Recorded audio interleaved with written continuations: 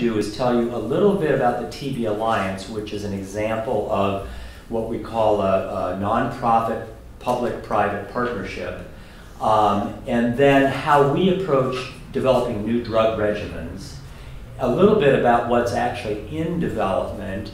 I'll finish off with a little bit about our pediatric TB drugs initiative, and then show you at least a few of the sessions that are coming up over the next 3 days that focus a little bit more on drugs. And I'll just, one preview, because I'll be speaking again Saturday morning. There's 8 to 10, there's 2 hours, there's just all drug trials of various new regimens at various stages of development. So as you've heard, we went 40 years with no new drug for tuberculosis, or no real new drug. There were minor tweaks, refinements of some old drugs, but until last year when bedaquiline was approved, there was nothing there. And a lot of that was because, there's no money in it for big drug companies, not a lot of investment, and the 4-drug regimen for 6 months to treat drug-sensitive TB, if it's taken, it's pretty effective, but it's still a pretty horrible regimen to have to take drugs for 6 months. So let me move on a little bit. Let's see, use this. So first of all, just a little bit about the TB Alliance. Our long name is the Global Alliance for TB Drug Development, but we refer to it as the TB Alliance. It's about 12 years old, and it was started by a group in collaboration with the Gates Foundation that just recognized we need a new model for how to develop drugs for neglected diseases, in particular TB. So as it says here, we're not for profit, and we're dedicated to the discovery and development of TB drug regimens that are faster, safer, more effective, and truly available to the people who need them. Our vision, the current treatment, and you've heard a lot about this, is at best 6 months of therapy for people with fully drug-sensitive TB, and for others, an increasingly large number, it's anywhere from 18 to 30 months, where the first 6 months may be daily injections of something like streptomycin. What is really on the horizon, and may be the result of one major trial that comes out next January, in a couple of months, would be 4 months of treatment. We've got some regimens with some good scientific data that look like it's possible to have a 2-month treatment. Again, we're not there yet. They have to go through all the trials. Our vision really is to treat it just like pneumonia or strep throat, something like 7 to 10 days of treatment. But that's sort of aspirational. It's further out there. And of course, the ideal would be to have a vaccination that everybody in the world could get. But that's even further out. So we still need new drug regimens in the meantime. One of the mandates of the TB Alliance is we call our AAA strategy, so that for patients, the drugs, any new drug or drug regimen it's affordable. It can be provided to in very low-income countries. It's available. It's not just here it is, throw it over the wall, but that it's stocked. It's provided through the GDF, the Global Drug Fund, and that it's adopted, that it's actually used, that it's put into the policies of the national TB programs and the WHO. And that's a big hurdle. I mean, it's one thing to sort of sit and scientifically develop a drug, but it's a huge amount to change the behavior of practitioners and national TB programs that have spent years trying to just figure out how to do what we've got now. But that's something we're committed to. So I know some of this is going to be a little bit of a review of things you've probably heard since I'm coming at the tail end of the program here.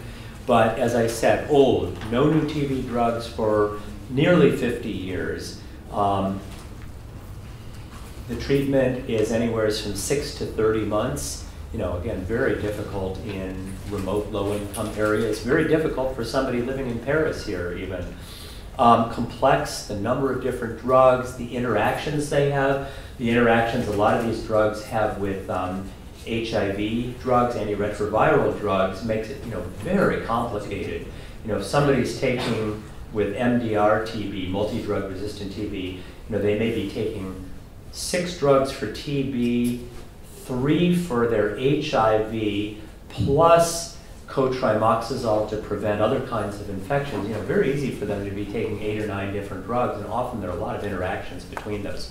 So we need to simplify it. We need to have it available at a reasonable price that's affordable in the countries where it's needed. Much more adequate, and I already said HIV, it currently often incompatible, particularly the standard drug in the 4-drug regimen for drug-sensitive TB.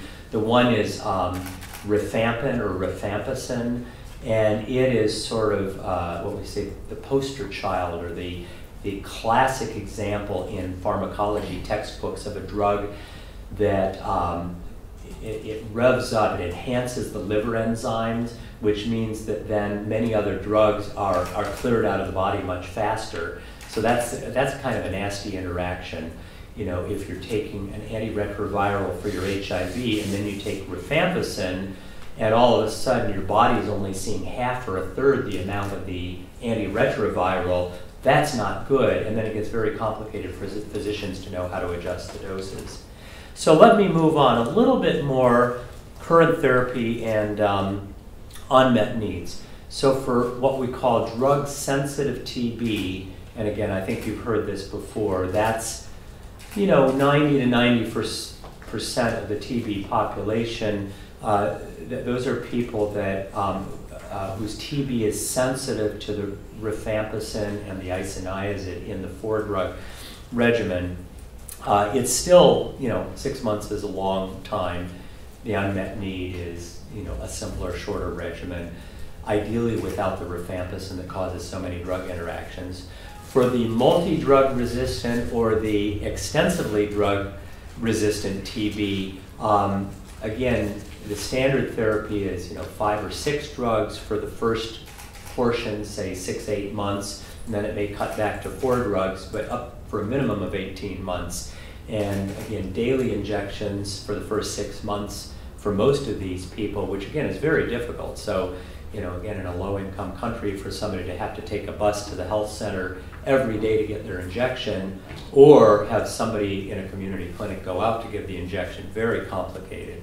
So pretty clear we need to improve on that. I mentioned about the HIV-TB co-infection, and again, we need regimens that don't have these interactions. Latent TB infection, so that's what a third of the world's population has, you know, over 2 billion people where they've been exposed to TB and they got some TB bacteria sitting in their lungs, but quiet, not causing any trouble. That 10% of those people will develop overt TB disease. They'll develop the real disease. Sometimes we don't really know why 1 in 10 will develop it. If you have HIV and your immune system's impaired, you're more likely to develop TB. And in a lot of our countries, you know, patients that come coughing with fever and weight loss get diagnosed for TB. It's the first time they're also diagnosed with HIV. You know, many of them may have very low CD4 counts. I mean, they're very sick and they need therapy for both. So we need better treatments for latent TB. You know, in the United States, or probably Paris here, you know, if I'm, like, every year since I visit TB clinics, I get tested, like a skin test or the blood IgRA test, to be sure I haven't converted from negative to positive. If I change and it shows I've been exposed and actually have TB in me, you know, I would take 6 months of therapy of INH to get rid of that. That's not done in other parts of the world. I mean, it's costly and so many people are exposed. So again, we need better treatments for latent TB. And then pediatric TB, I'll come to that at the end, is neglected. It's often not diagnosed. Children, you know, don't have the same, they may show up just, as we say, sort of failing to thrive, losing weight, not doing well, sort of apathetic, but they're not coughing and they don't have night sweats. So it's often not diagnosed, and even when it is, the drugs aren't provided or even available in the right combinations. I'll go through that in a minute. So let me just talk a minute about the multi-drug resistant TB therapy, and this is an example that some of my colleagues in our office put together. These are columns that are, you know, 3 or 4 feet high, And it shows one patient, if you have MDR-TB, for your whole treatment course, you would go through all that medication just yourself. So on the left-hand side are syringes for those daily injections, and then you can see examples of the different capsules. So this would be, you know, a 6-drug regimen for one course of treatment. I mean, it's kind of mind-boggling to think of going through that sort of thing. And obviously, as I said, if you also have HIV, you're taking 3 more HIV drugs plus 1 or 2 drugs to prevent other kinds of infections like the cotrimoxazole. And we find that even when surveys are done, you know, often only a quarter of MDR patients are even diagnosed or identified, and then it comes down to, you know, 10% or less are actually getting proper therapy. And the ones that don't either die, that's a lot of the deaths for TB, you know, or they're passing it on to their families, their children, other people in the crowded tuk-tuk buses or whatever it is they take. So, the evolving landscape, this is a really exciting time for all of us working in TB drug development and for TB patients, that we've finally got some new drugs. So, as it says in the second bullet, bedaquiline, which is made by Johnson & Johnson, or the Janssen Pharmaceutical group within Johnson & Johnson, was just approved in the United States last year.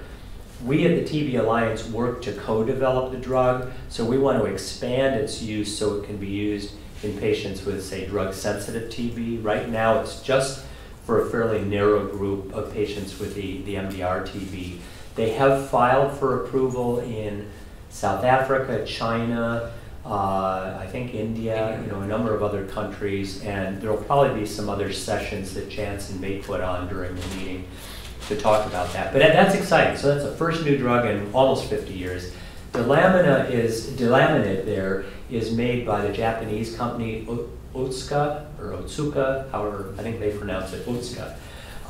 And they have filed for registration in Europe, but they don't have registration anyplace, but they're working on trying to get registration. So that's a great first step, but the way these new drugs are used right now is to add them on top of the 6 other drugs for MDR treatment, and they get better outcomes in patients. More people get cured, but it's still taking a 6-drug regimen with daily injections and adding yet another drug on top of it. So what we're really committed to, and those companies are too in the long run, is to have much simpler regimens that'll do the trick. So there's a lot in the pipeline, a lot of things we and others are developing, and I'll show you that in a minute. So you have a handout, I think, on your tables that should be sort of look like this. Is it or maybe the TB Alliance one, which comes next? Yeah, I think you have a question for one question. Yes, sure. Yeah, go ahead. First, I need to confirm if it's okay with you if we interrupt. Yeah. Would you just go back to the previous slide, please? Sure. Is there any specific reason why after 50 years of no progress, all of a sudden there's so much progress? Is there a story there? Is there a pattern? That's a good question. It's easy to say probably why there wasn't much progress, just because there's not a lot of money in selling TB drugs.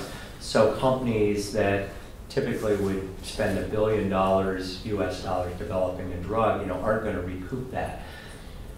At Johnson & Johnson, I actually was there when bedaquiline was being developed. Part of it was the head of R&D, Paul Stoffels, spent 10 years working in Africa, in Congo and in Rwanda, taking care of HIV patients and TB patients. So he just had a real personal commitment, and then Johnson & Johnson likes to be known as the kind, caring, baby-friendly company. They know they're going to lose money on it, but I think it was partly they were lucky in the lab, they found something good, and then people like their head of R&D just kept it going. Otsuka, partly I think that, and again, I don't know the story there, but the CEO has a real personal commitment to tuberculosis.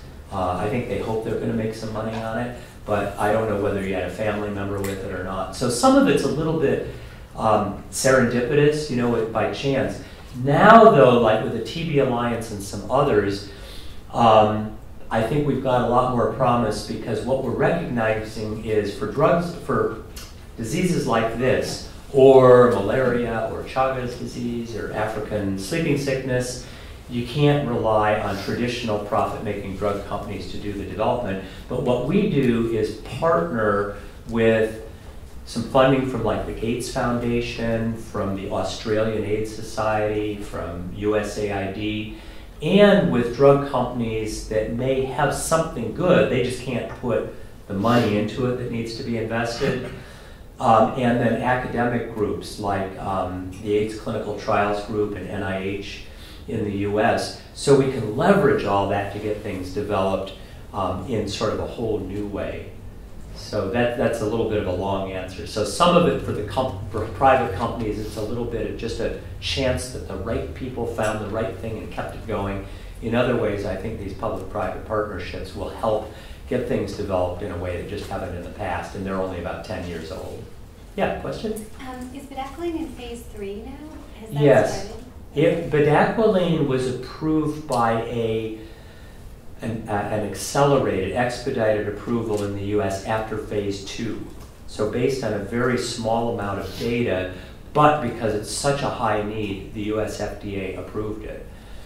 But the requirement is it goes on to phase 3. Now phase 3 hasn't actually been started because they're still negotiating with the FDA and the European Medicines Agency on the best design of the trial, but it will go through a full phase 3. Obviously, if it fails in phase 3, well, then it comes off the market, but you know that's not likely. I think a lot of it is to identify the safety profile a little bit better. Any other questions on? Yes. Yeah. Yesterday somebody was actually, in a press conference was telling that bedaquiline's price would be around $9,000 US for a 6-month treatment, and they are also opposing this thing. Do you feel that you were completely agree with this particular higher cost of the treatment? Yeah, the question is on bedaquiline's price, and I'm not an expert on it, to be honest, since I'm working in research and development and I can't speak for Janssen. My understanding is they do have different prices for different countries. So like in the United States and Europe, it's the highest price. And they priced it based on what might be the improvement to MDR patients being treated. And then there's sort of middle price, and then for the countries with the lowest income, there's a lower price. Now I'm sure countries will, as they approve it, there will be different negotiations to get the price down. I can't say too much about it. In our development of drug regimens, we want to get out there. Again, anybody we partner with, really has to sign a contract that they're committed to affordable pricing. Now, to get a manufacturer in, say, India to make a new drug at the best possible price, that manufacturer still has to earn enough money to pay their employees. They don't have to earn all the research and development costs back. So that's where we see, partnering and anything we develop with a partner to be able to get it out at, the best possible price. But hopefully, again, the countries that need bedaquiline that aren't able to afford it, will be able to get it at a special low price. Another question? This is regarding bedaquiline, also that there was a death, but this was long after bedaquiline was stopped. Mm-hmm. Was that the only one? No, there were some deaths that was a little bit of a surprise, and this was all discussed at the FDA Advisory Committee meeting, and it's in their U.S. product label. What it was is in patients treated on bedaquiline across the whole program versus patients on the background regimen without bedaquiline, there was an excess number of deaths. I don't want to tell you the number off the top of my head, but it was more like 9 or 10. The thing is, a lot of them happened long after they had stopped the drug. Some of them were motor vehicle accidents. It raised concern because of the imbalance of deaths, but I actually personally have read through the details of every single death, and it's really hard to come up with any good biologic explanation why the drug would have caused it. But it's something the FDA wants to be sure in phase 3 that it's watched very closely, And essentially anyone being given the drug, at least in the US, goes into a registry where they're tracked very carefully to, the hope is that was just a chance, but as more patients are treated. How many countries are involved in the phase 3 trials of bedaquiline at the moment? I mean, in 2014, how many countries? I don't know off the top of my head, but it's many. I mean, it will be 12 to 15, something like that. I don't know. No. You know, we can find out. Okay. It's a large number. Okay. Yeah, and in all parts of the world. And when are the results expected to come out? Oh, well, phase 3, it hasn't started yet. It'll start early next year, and it will probably run for 2 to 3 years, and then you have to follow the patients up. So again, off the top of my head, it'll be 5 years or so before the actual phase 3 data comes out. What is the delaminid level about? We haven't heard about delaminid at all, if you could elaborate on that. Well, yeah, delaminid, it's in a brand new chemical category, completely different from bedaquiline. It's called a nitroimidazole, kind of a fancy term. And it's very potent. We have a similar drug, similar in some ways, that we're developing at the TB Alliance. They actually are, well, it gets complicated. Their phase 2 study only randomized patients for blinded follow-up for 2 months. So they move fairly quickly on to phase 3, and they are about 2/3 of the way enrolled in phase 3. So they're further along in phase 3. And I think a lot of countries will require the phase 3 to be finished before they'll approve it. Again, I don't know because I'm not part of their company. So it's one that I don't know when the first approval will be, but after bedaquiline, it will probably be the next one approved. But again, it will only be approved to add on top of that long, complicated MDR regimen. So how many success stories have we had at the end of phase 2B for bedaquiline to be able to be at least a little sure about that this might work and then go on to phase 3? So what are the success stories broadly looking like at this moment?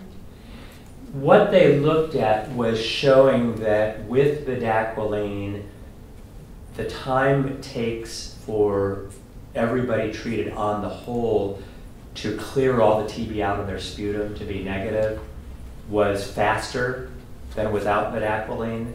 That was the initial primary endpoint. What they followed up is to show that in the end, more people stayed clear of tuberculosis than not. And again, I can't tell you the exact numbers off the top of my head, but at least the US Food and Drug Administration was convinced that it offers benefit, but again, this is only for that subset of patients that have multi-drug resistant TB. Why don't I go on, one more, and then, because I'll show you what we're doing. I just wanted to, maybe to take the pressure off of you, there's 2 sessions on bedaquiline on Sunday with the most updated results from phase 2B trials, so you can go and... That's perfect, because that'll be from my colleagues who are actually there developing bedaquiline. Yeah, and they can tell you more. No, so that'll be a status update on phase 3. Again, we're not going to go through all the details, but this just gives the concept of, if you start at the left, discovery, that's in the laboratory, the earliest look at new drugs. In a petri dish culture, do they kill tuberculosis that are growing or not? Then you go through and there are a lot of things there, more than there ever have been in the last 50 years. Then preclinical development and what they call GLP tox, that's when you're in animals. One, looking at, so like mice given tuberculosis, does it cure them? And then toxicology studies. So before you can go into humans, you need to look in, say, rats and dogs. When you go to high doses, does it cause problems with the liver or muscle or whatever? And then phase 1 is when you go into humans for the first time. And usually the first studies in humans are just in healthy volunteers to look at how does the drug get into the system and out of the system, which is called pharmacokinetics. Does it make people get nauseated and vomit? Is it well tolerated? Then phase 2, you get into patients. And phase 3 are the large studies, usually required for registration, although again, bedaquiline was approved at the end of phase 2. So as you can see, phase 2, AZD, that's an AstraZeneca drug that is in a small study just for 2 weeks of therapy. We talked about bedaquiline, which used to be called TMC 207. Several novel things. I'll talk a little bit more. PA824 is one drug that we're developing at the TB Alliance. The one SQ109, that's another different drug being developed by a company called Sequela, and I don't know if they're presenting anything here at this meeting or not.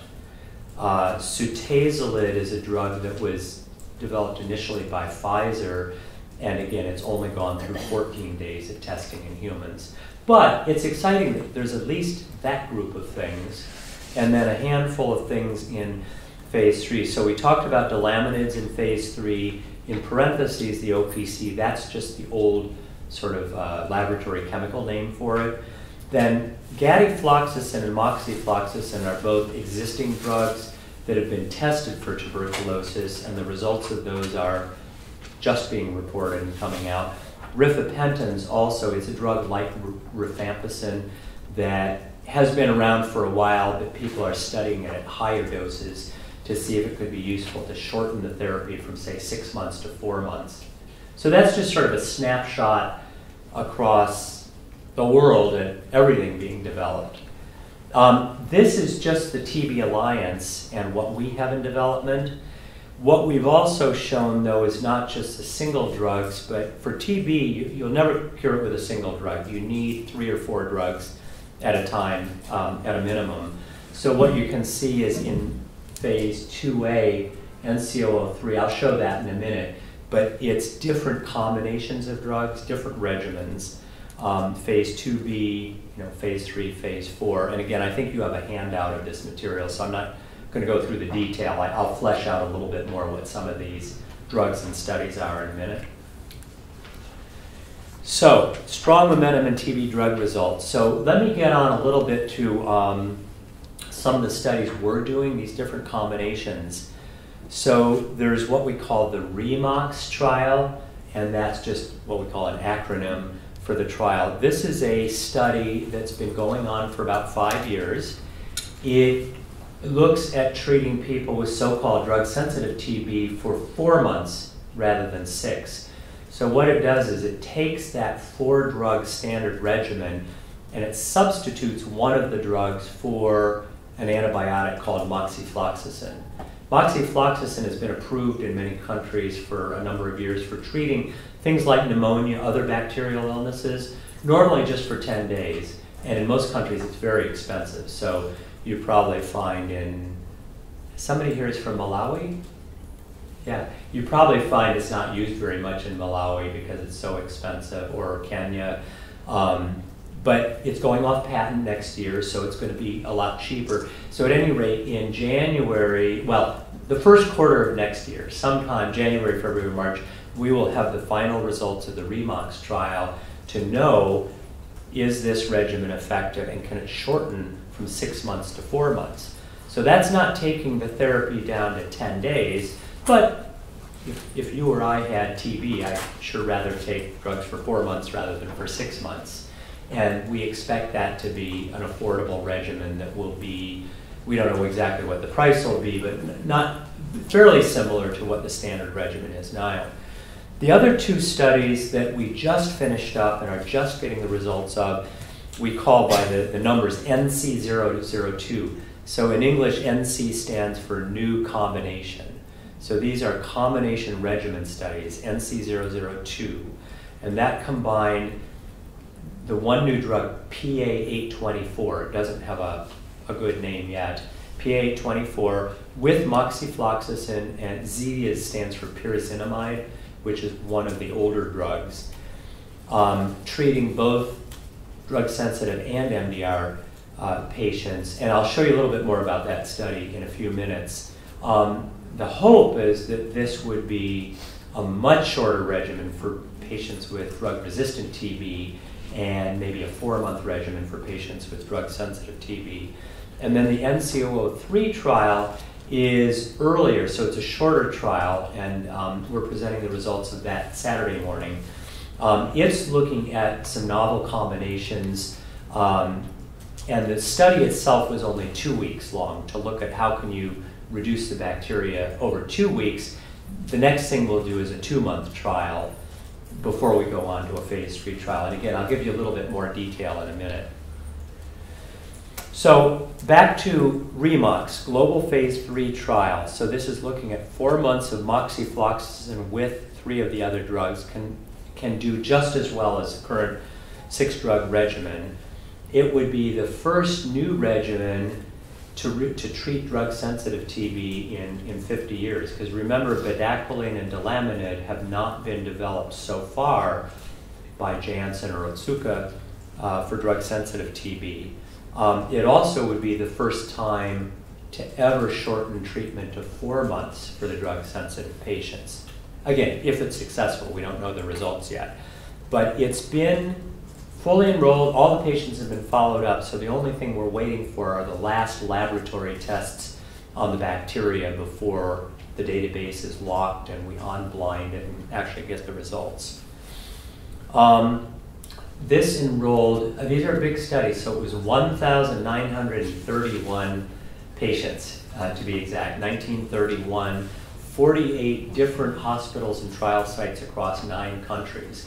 So it covers quite a bit of the world. And we developed a lot of laboratories to be able to do the work, a lot of community engagement, participation. You can see this was probably on National TB Day, March last year.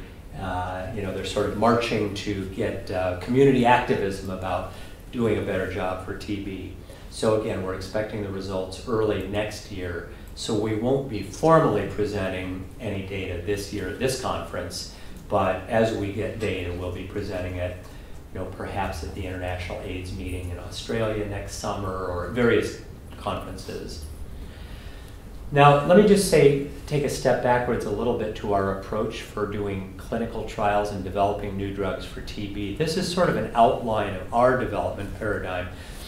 Remember, I mentioned that while you may have a new individual drug or 2 that are active to treat TB, to really treat TB, you need a regimen, which means more than 1 drug. So 3 or 4 drugs together. And ideally, we'd like to have, say, 3 all-new drugs where there's no resistance of the bacteria to them anyplace and put them all together. What we're doing is down on the bottom, trying to take those drugs and after the initial safety testing in healthy volunteers, put them together and move them forward rather than developing taking, say, delamanid or bedaquiline, developing it for years to get its approval, then you develop another one, and then finally you put them together. So it's sort of a new approach, which at least the Food and Drug Administration in the United States and a number of academic groups have been very encouraging of taking this approach so we can more quickly get a regimen out. And then, again, here's just a little bit more on why new novel regimens. As we've said, we need shorter, simpler, safer treatments. We'd like to have a regimen where you don't have to test people and say, oh, you're drug sensitive or you're drug resistant, you're 4 months treatment, you're 18 months treatment, but basically everybody can be treated the same way. And particularly for the drug resistant, the MDR patients, we want something that will be much faster, cheaper, easier, not interacting with the AIDS medicines. And again, for the healthcare systems, to be able to deliver these in an easy way that's not so complicated. So I have just a few on how I and my colleagues actually work at these sites to develop a new drug, which may give you a little background as you hear some of the other presentations the next 3 days. We talked a little bit about the phases of drug development. So you go from discovery on the left, so that's just in the laboratory in Petri dishes with cultures, then you go into animals, preclinical, then you go into the clinic, so phases 1, 2, 3. What the numbers show is the ones that don't make it, the drugs, the molecules that sort of die along the way for various reasons. So you might start with 50 where you're doing a lot of testing in the laboratory to get one approved drug out at the end. And this goes for many areas of drug development, so developing diabetes drugs, developing lots of different things. But you can see it's a tremendous investment. So often it's 7 to 10 go into humans for the first time just to get one approved. It may turn out there are safety problems, or it may turn out they just get eliminated from the body so fast that you'd have to take a pill every hour, which you can't do. We're always looking for drugs and regimens so that they can be taken by mouth, nothing injected, once a day. I mean, if one could be taken once a week, that would be okay, but we don't want anything complicated. Not twice a day. So that makes it a little tougher to get ones that work that way. But this is just sort of a general idea of the phases of drug development. So now to study drugs in TB patients, we have to go where the TB is. So this happens to be the Kibera community in Nairobi, which has the vibrant community. There's a lot of TB there, and our REMOC site, run by Kemri, which you probably know from Kenya, they actually developed a clinic and a laboratory right in the community there. And we have community engagement leaders who, if somebody doesn't show up for their clinic visit, they know exactly where they live and they'll run and try to encourage them to come. This is a man actually from Kenya that I saw and took care of about 3 years ago. His wife had died of TB about 2 years previously. He came in losing weight, coughing. He actually was confused, and I think it was because he didn't have enough oxygen in his brain. We all examined him, took his x-ray, and that was his x-ray. And this is pretty classic for TB. So what he has is sort of, on that side is sort of a patchy pneumonia. It's supposed to be nice and clear with just some very fine lines. And then on this side, on the other side, he has cavities. Those are just big black holes with essentially no lung tissue in them. And then the white area, I don't know, there, that's consolidation. So that's just solid fluid inflammatory cells. So there's not a lot of his lung that's actually putting oxygen in his blood. So he's worse than most, but that might be what a patient comes in.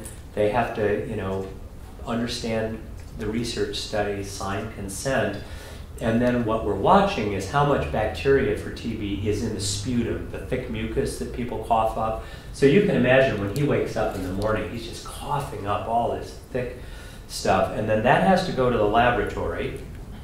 Well, first of all, actually, let me show you. Okay, once he gets into the study, we have to have the medicines very carefully laid out. So this is a medication card that in the REMOC study somebody would be taking.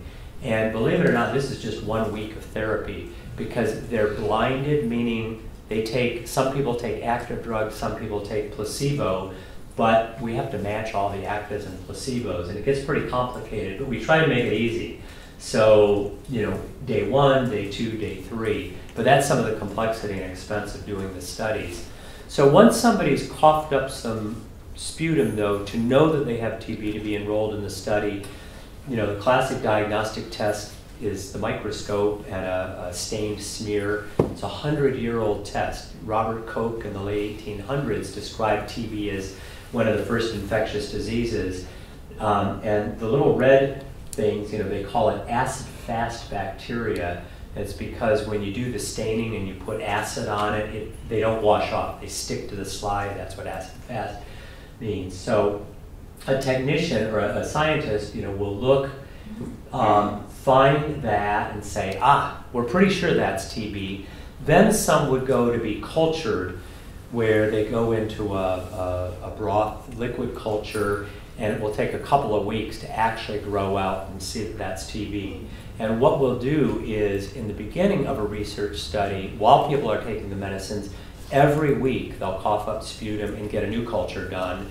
And then maybe after the first month, then it'll go to every month. So we can track what's happening until they're completely clear and month after month are not coughing up any more sputum that has the TB bacteria.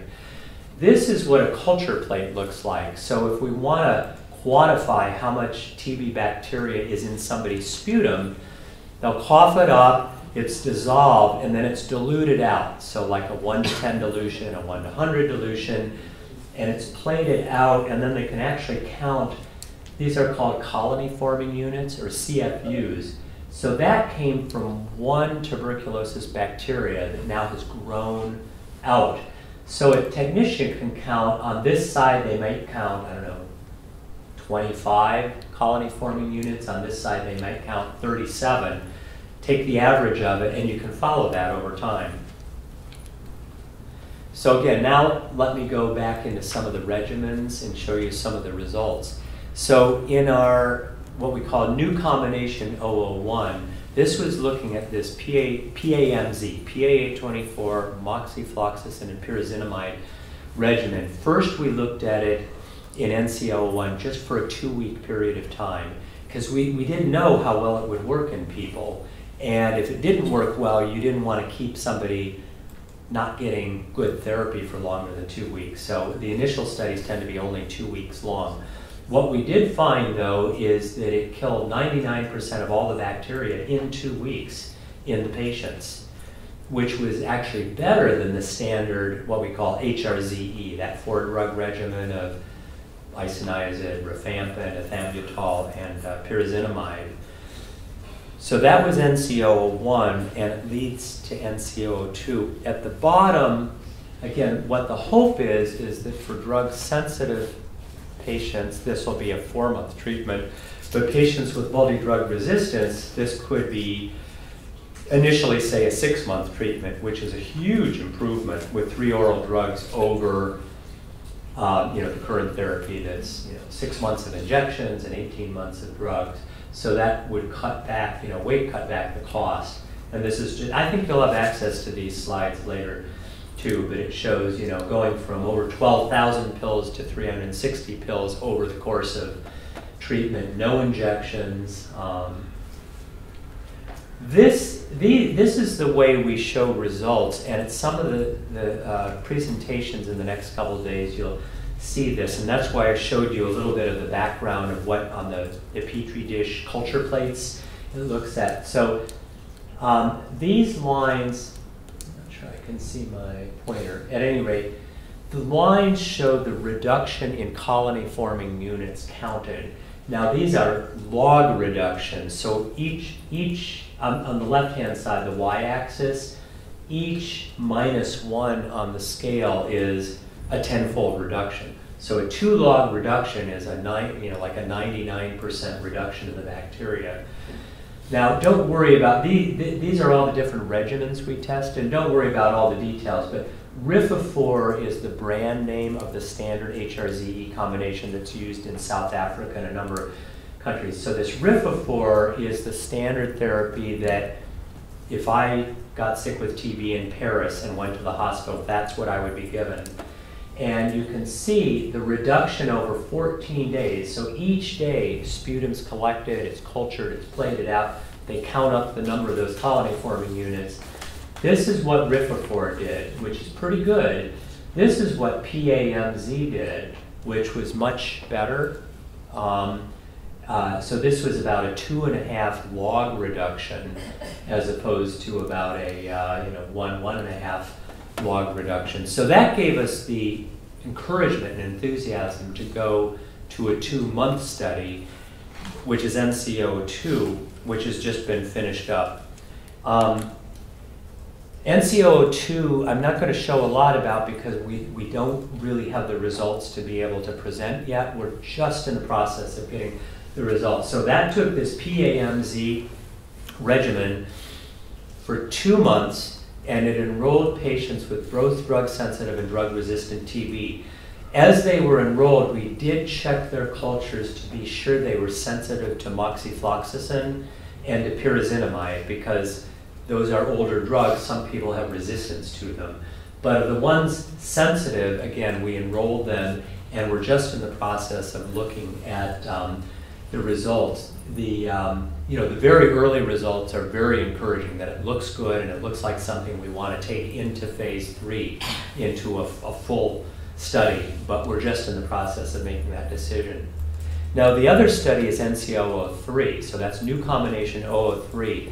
This is looking at completely different combinations of drugs, ones that in mouse studies, when mice with TB are treated, can treat them in as little as, say, 2 months of therapy.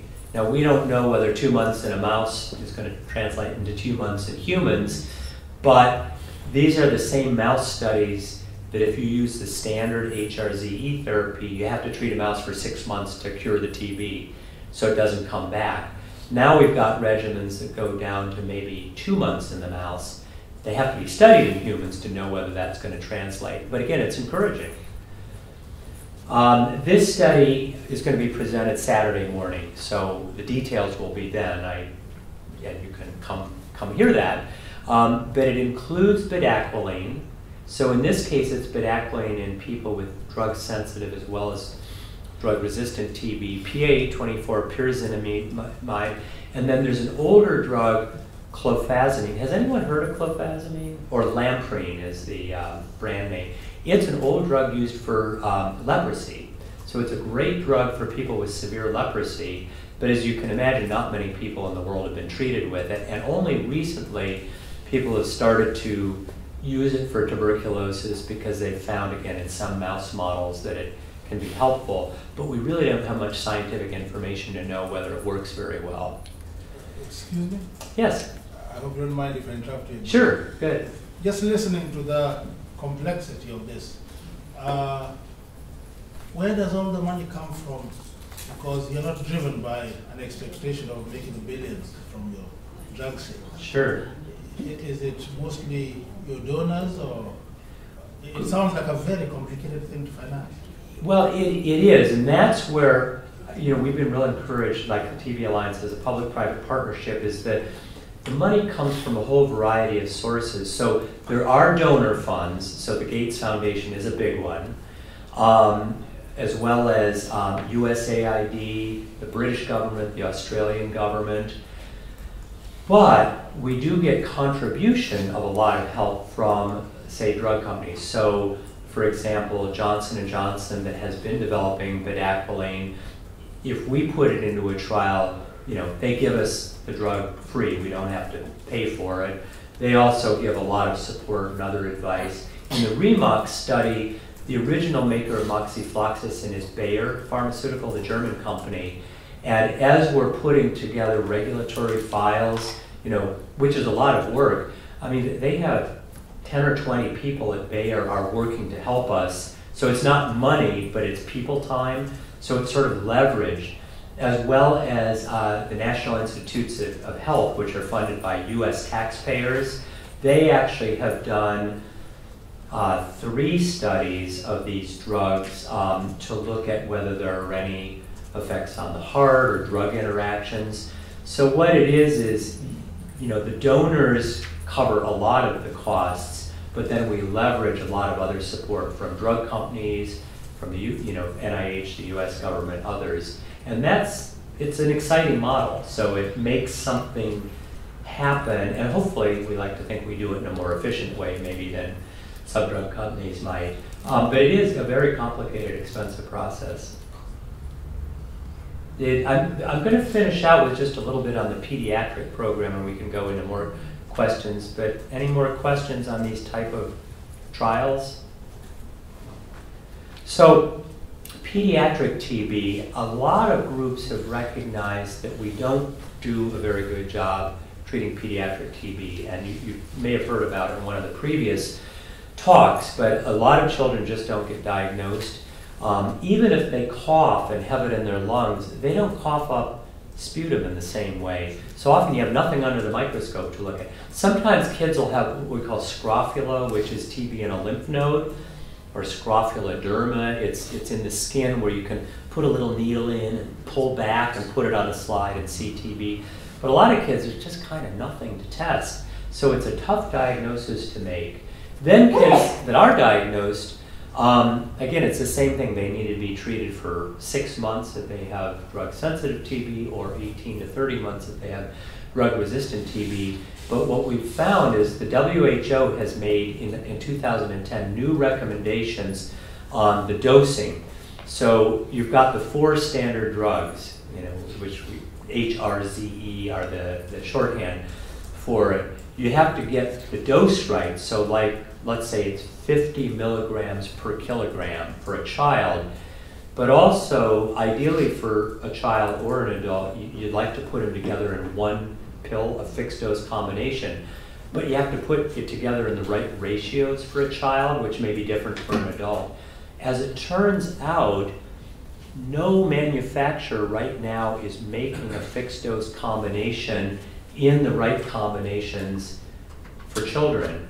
So, let me just see the next slide. Yeah. So can you see the picture? What's wrong with this picture? There are a couple things not good about it. They're just breaking down these medicines which are meant for adults and giving them to children. Exactly. Those are adult pills. Sometimes they're crushed, sometimes they're broken. But can you imagine it? I mean, it's complicated. You may not get it right. Does that look like an accurate half of a tablet there? Not really. And the other thing, what if that's a 2-year-old child? How's he going to take that? It's not a form. None of these are actually kid-friendly medicines. No, they're not. So ideally what you want is the medicine, ideally all in a fixed dose combination so you don't have to deal with the different pills. Ideally in something that we might call a dispersible form, so like a little sachet of powder. And it may be for a lightweight child, it's 1 little packet of powder. For a heavier child, it's 2, and for the heaviest, it's 3. And beyond that, you go on to adult doses. And the idea is that you could sprinkle it over some food or mix it up in a little bit of juice and give it to them. That's really what you want. So as you can read that, there are no really safe appropriate, and this is just for the old drugs, not even the new drugs. Hard to dose correctly. I was in Peru, in Lima, visiting one of the very good national TB sites, and the nurses were talking about with the children how they'll take, like for one child, a whole week's worth of adult pills for the week, put them in a mortar and pestle, crush them up, and then try to divide them into 7 days. And they know that it's really hard to be accurate that way. And we don't even know whether the drugs are compatible sitting for a week altogether when they're done that way. Also, the real young children, so 5 kilograms, which would be maybe 12 pounds in the United States, young ones, they have TB, but there are really no studies or no recommendations. It's just a guess what to give them. And for new treatments, again, fortunately, Otsuka and Johnson & Johnson are working hard to develop pediatric formulations and do pediatric studies. But usually for most drugs, and certainly for TB drugs, it's many years from the time the adult gets on the market till children. Now, some of that is necessary. You really have to know it's safe in adults before you start treating little children, but we need better ways. So at the TB Alliance, we've gotten funding from a European group called Unitaid, and it's us working with the World Health Organization on a new pediatric initiative. And the first part of it is to just find manufacturers, get incentives, so these fixed dose combinations in a dispersible sachet can be developed. But then it's also to work with regulatory authorities around the world to have a good, efficient path so that a new drug can be studied in children quickly and efficiently and not take 5 to 7 years. So the whole idea is speeding treatments to end TBs. So, a lot of it is just engaging manufacturers. So whether it's India or other places that have good manufacturers that make high-quality, low-cost drugs, they have to know that there's a market out there to sell it, that they're at least going to make enough money to do the production. We have to know the market better too. Who's going to use it, how many children in different countries, of what ages. A lot of that's just not known. We're working on engaging countries and donors. And again, as I said, regulatory understanding. So if you put these 4 drugs together into one, tablet for adults or a sachet of powder for children, you know, what are the types of studies in humans you have to do to show that you're giving them the same thing as if you give them each one individually. And then this is kind of a timeline. I'm not going to spend much time on it, but it's something over the next 4 years. We've sort of outlined the progress for what are the steps we can take to get a lot better drugs out for children. And it's really exciting working in partnership with WHO on this. So this is really the last slide, and these are some of the symposia. Now the first 3 sort of have already happening or are happening today. The FIND is the diagnostics group workshop, which is actually going on right now and finishes at 5 o'clock. So here are 3 others. Multi-drug resistant TB in children and adolescents. So tomorrow there's a whole session on that that'll go a lot more into the pediatric needs.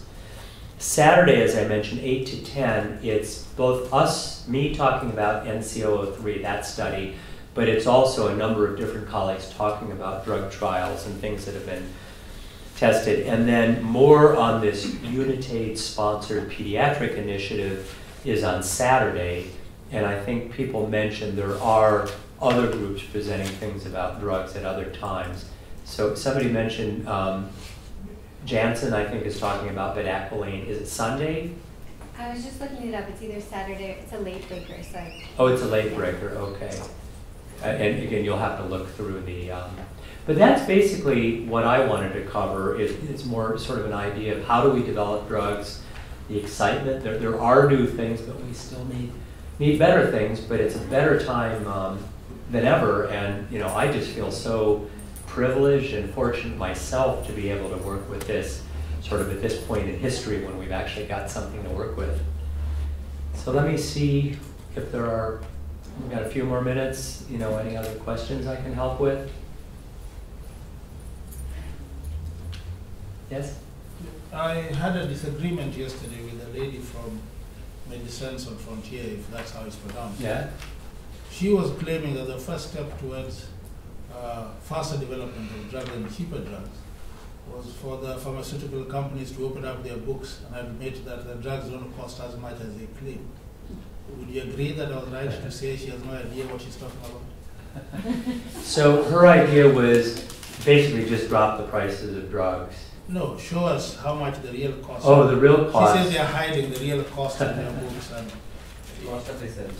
yes, the cost of research and Of the production? Yes, research and development. Production is Oh, development, yeah. Because, I mean, certain drugs actually do cost a fair amount to produce because there are a lot of chemical synthetic steps and that sort of thing. A typical drug, though, the high price when it first comes on the market is because they're having to recoup all the investment, you know, the incredible expense it took to develop it. Again, I can't speak for, I know, you know, one example, I know some of the MSF or the activists have been critical, say, of Sanofi about the price of rifapentin. And again, I can't speak for them or anything about it. Yeah, our approach, again, is with our partners to make them as affordable and available as possible. So the fact that things we're developing are being done with Gates Foundation money and USAID money and that sort of thing, you know, we don't have to charge a price to recoup that. It's all in the public interest. On the other hand, whoever you know, we don't have a manufacturing facility. So if we have an Indian manufacturing facility, you know, they have to get paid enough to make it worthwhile to manufacture, but that's going to be much, much less than a typical drug.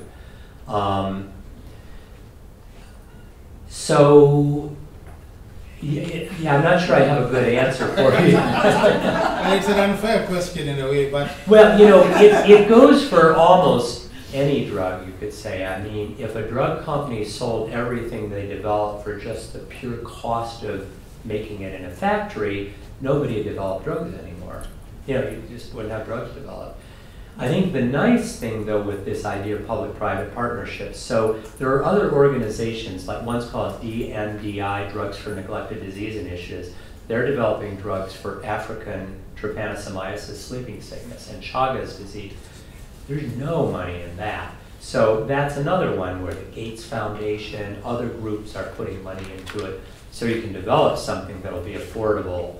So again, I think that's one takeaway is rather than beat on drug companies to do something their investors probably aren't going to let them do, is to promote these kind of public-private partnerships, which includes a lot of goodwill of drug companies that want to help out and do something good. But it's done in a in sort of a win-win way for everybody. Maybe I'll leave it at that emphasis. Is there one more question? Anybody? Well, thank you. Thank you It's so I much. appreciate your interest in learning. Thanks a lot.